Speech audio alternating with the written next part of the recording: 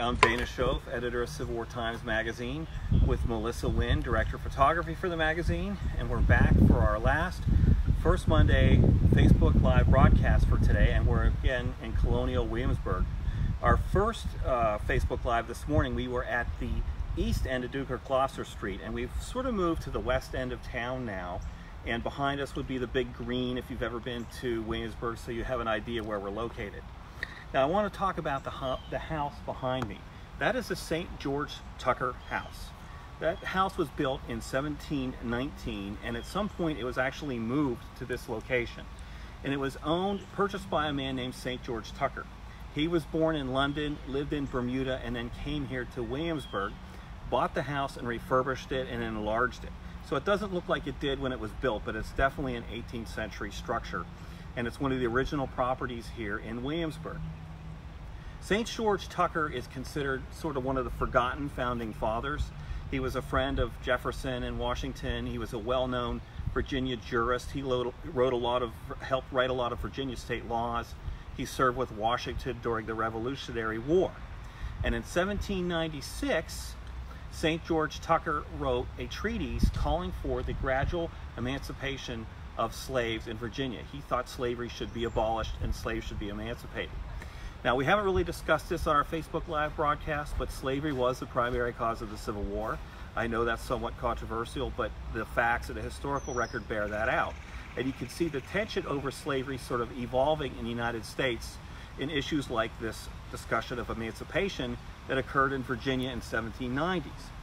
Now, the same time that St. George Tucker writes this treatise, Eli Whitney, a New England Yankee, of course, has developed the cotton gin, which is a machine that will help make the processing of cotton more efficient and profitable.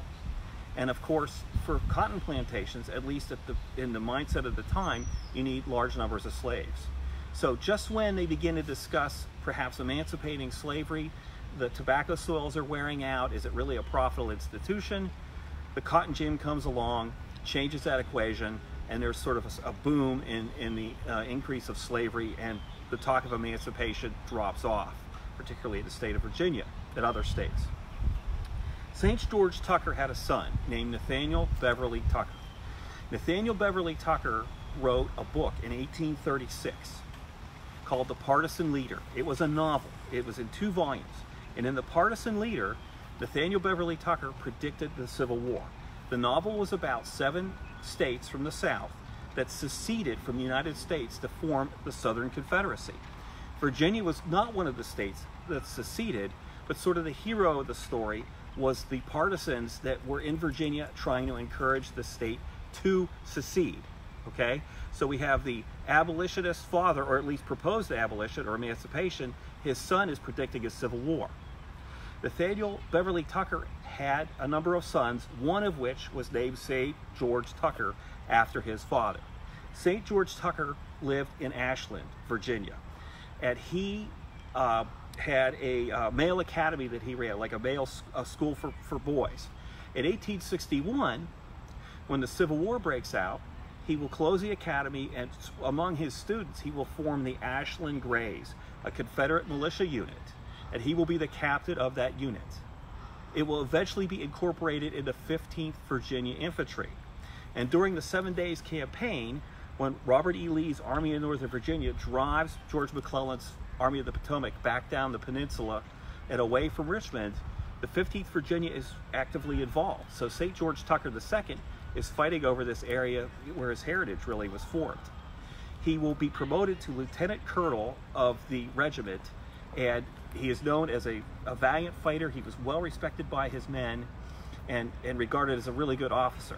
Unfortunately for him, he will get sick and will die of disease in 1863 during the war. But it's interesting, in these 3 generations of Tuckers, you can see the evolution of thought regarding slavery.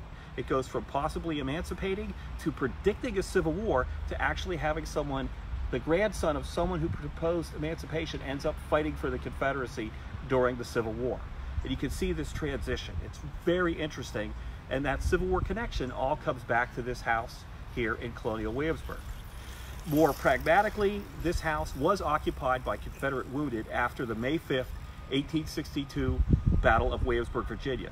Nathaniel Beverly Tucker's daughter, Cynthia, was in the house at the time. It was her and other women. All the men were off fighting for the Confederacy. There was no men there.